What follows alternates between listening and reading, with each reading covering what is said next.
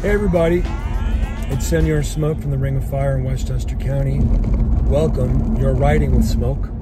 And I want to create this video post about a process that I'm not a big fan of, and I would avoid pretty much at all costs if I'm you, the consumer, and that is converting your grill to a different gas type.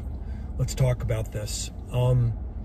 I've been motivated to create this video because I've had numerous instances lately where a customer or a vendor ordered a trade partner, I should say, ordered a grill in a certain gas type. Let's say they ordered the grill in propane, and then months go by, we're getting ready to deliver the product, and all of a sudden I get a phone call. Oh, we need to change the grill now from propane to natural gas. Can we do that? Can we do that? The grill's been sitting in the warehouse for 6 months. Now all of a sudden we want to change gas types. Okay, so this is, you would hear about this every blue moon, all right, back in the day. Now, there's been a litany of these instances, and they're not good. Let me explain why. First of all, your Webers, your Napoleons, those types of grills, you can't convert them. Technically, you probably could convert them, but you'll avoid your warranty. And what's the reason for that? Because Weber and Napoleon and other manufacturers know what an absolute upside down pain in the ass process it is. And it's usually going to be done by the wrong set of hands that are going to screw the grill up, and then they're going to get a phone call asking for a replacement because the grill doesn't work anymore. So what do they say? You can't convert the grills. It's that simple.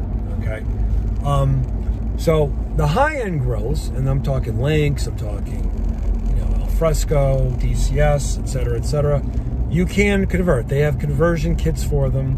It's still not a process that I recommend doing. Unfortunately, we've seen these instances lately where there's a mistake was made. I mean, not by me, not by us, but I'll give you, for instance, in Westchester County, okay, there's been a moratorium on on natural gas, further products using natural gas. You can't get more natural gas. They don't want more products on your existing natural gas because of capacity issues. So what they've done is, if you're in a normal natural gas market in Lower Westchester, say south of 287, they're saying you got to use propane now. All right, so you have a town like Scarsdale or Bronxville or Mamaroneck that's normally natural gas. You've got people putting propane in. Propane, 20-pound propane tanks. Complete pain in the neck, but that's just because Con Ed capped it. So we've had a lot of jobs in the last couple of years where they're using propane. So recently, we've had some orders came in. The trade partner said, order it in propane, gas moratorium.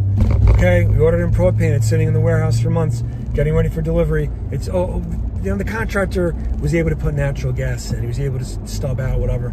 We're going to do a natural gas. Really? What am I doing with this grill that's been sitting there for 6 months?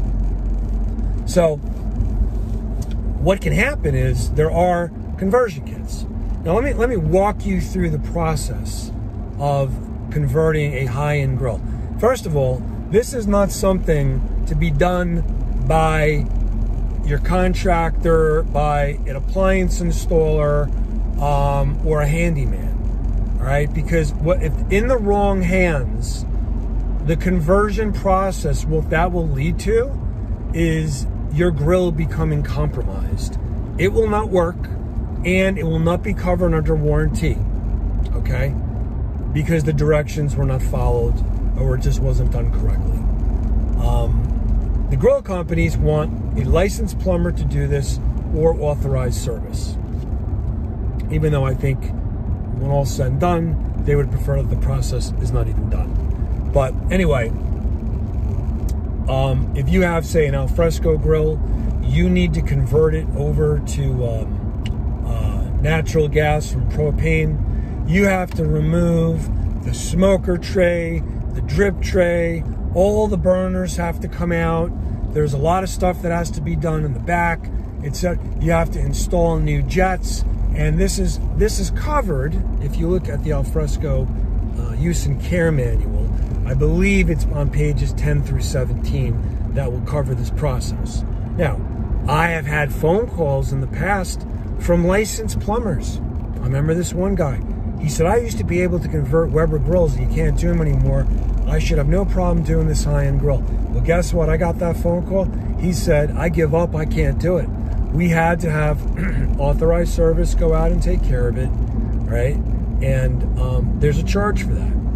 I cannot overstate how important it is that you have the right set of hands do this, because not every appliance installer or contractor or handyman or your buddy who just likes to screw around with his car in the driveway on weekends, these are not the folks that you want doing this. You want a licensed plumber, or you want authorized service from the manufacturer. Full stop. That's it. That's it. Because if you spent $7,300 on an alfresco 42-inch grill, $8,500 on a Lynx, these are just the built-in grill heads. You get them on the carts, they're over 10 grand. You spent that amount of money, you want to get this thing converted, and the wrong person does it and compromises the grill, your warranty's shot. It's shot. And I can't do anything about that. Okay? So, what I am going to do, because there have, again, there's been an increasing amount of, I need to change the grill, with 3 days before the delivery. I'm now going to state on our invoices so clearly that we have agreed upon between the homeowner, the contractor, plumber, whoever's involved, that this is the gas type. It's immutable. We're not changing. That's it. It's just going to make your life easier. It's going to make your life easier. All right? I'm doing this for you, people, not just for me. If there are any questions, please hit me up. questions@rofgrills.com. Folks, please buy the right fuel type. Thank you.